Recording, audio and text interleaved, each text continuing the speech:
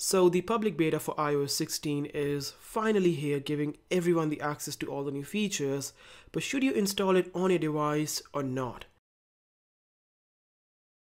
Now, for those of you who don't know what the public beta is or what it does, it basically is a copy of the developer version, but for everyone, giving you access to all the new features in the new iOS, which in this case is iOS 16, so you can try out all the new features before the official release later this year.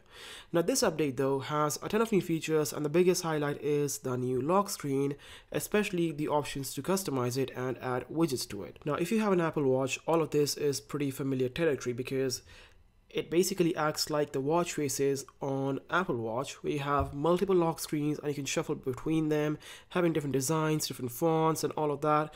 And all of this is pretty amazing in my opinion. Now you also have the ability to delete or edit messages inside iMessage. We have live text in video now, and this very cool new feature called passkeys, which basically replaces all your passwords with Face ID and Touch ID on most applications and websites, which is pretty amazing. But a lot of these features, they won't be available until later this year, until everyone gets the new update for them to come into effect. So keep that in mind, because a few features, even though Apple showed them in the preview video, they won't be available until later this year. So keep that in mind. Now one more thing you have to keep in mind is that battery life is going to be terrible. All of these developing stage versions, they have terrible battery life, and that is something you have to be prepared about. Other than that, also keep the battery health in mind, because that will also depreciate and take a big hit when you use these versions. So keep all of that in mind before you actually go and install the update. But yeah, should you install the update or not? Now there's no simple answer to this question.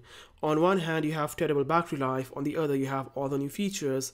But one thing you have to keep in mind is that this being a developing stage version, they do offer to crash and basically break your phone quite often. So keep that in mind, because if you install it on your main device, you might be in situations where your phone is basically bricked for a couple of seconds before you can actually use it.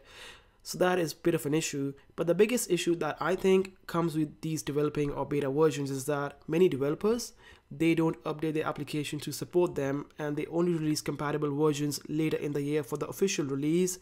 So few applications might not work as intended, which can be an issue if your work or school applications stop working with an update. So keep that in mind before you go and install it. But to basically conclude all of this, if you have a secondary device you want to try it out on, definitely go for it. It's an amazing update. But if you are installing on a primary device, be cautious when you install it, because again, as I said, applications, a few of them might not work, and these things are still a little bit buggy till the end. And Apple, even though they iron out most of the bugs, they still kind of persist in the system. So keep all of that in mind. It still is good enough. It's not going to break your phone permanently or anything. Might have some small hiccups, but that's pretty much it. And again, all these new features, especially the lock screen, is an amazing update and worth trying out. But yeah, that is pretty much it. Now you should also know that iOS 16, all the public betas and the official release is only supported on iPhones, iPhone 8 or above. So if you have iPhone 7 or lower, you won't be able to install any of it.